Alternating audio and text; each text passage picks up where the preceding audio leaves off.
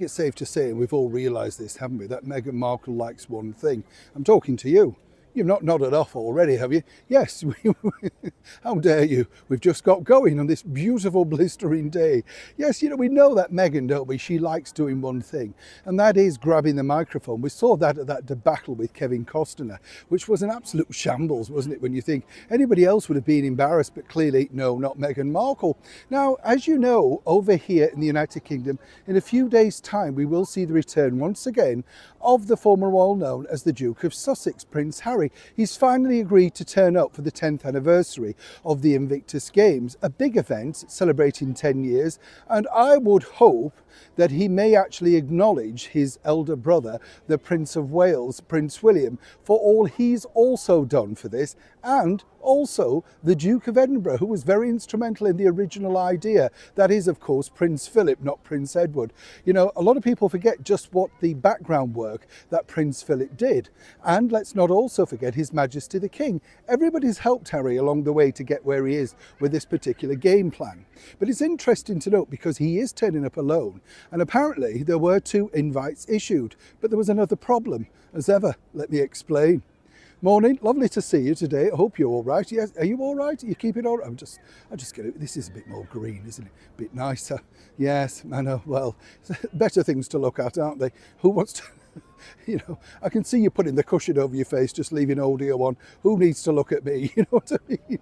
But seriously, thank you for your lovely comments about our recent matinee on Sunday. I'm glad you enjoyed that. I know the end was gripping. If you haven't seen it, this is what I often say about these films. No CGI, no background green screen, just brilliant acting, and better still, a better penned storyline. Could you pen a better storyline for the Invictus Games 10th anniversary?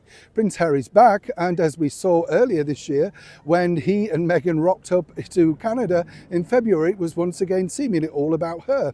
She turned up late, and of course, she was busy with the school run and burgers and ice creams and everything. Focus me, basically, was the plot, wasn't it? And it's interesting to note that Meghan was never shy in standing in front of all of those veterans and leading the march, which was a lot of people, shall we say, stunned by that. Nor more so many of the inner circle of the Invictus plan, as it were, being discussed now. As you can imagine, the inner circle, they didn't like that at all. And we told you recently about how Harry and Meghan have literally hijacked this event, and it was never about them. It was never about the royal family. It was that they were going to help assist. That was the idea. Harry's going to be doing a reading at St. Paul's Cathedral, but apparently, Meghan thought she might be invited up too.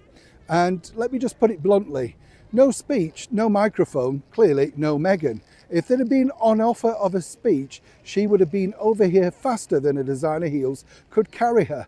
Anybody like Meghan, trust me, loves the spotlight, loves to give a speech to empower people, to invigorate people. We've seen it time and time again, even on that recent trip to New York where she looked like Dr. Zhivago in the white outfit. Once again, Harry was the second fiddle. I'm kind of pleased he's coming alone. I'm kind of pleased that he's going to be doing a speech, at least has acknowledged some level of responsibility. Let's hope it's not all about publicity for him. And as I point out, it really should have a huge thank you to his elder brother and other senior members of the British monarchy.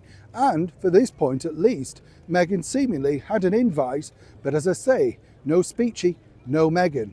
When will Harry actually wake up to this particular point? Neil Sean in the very heart of London.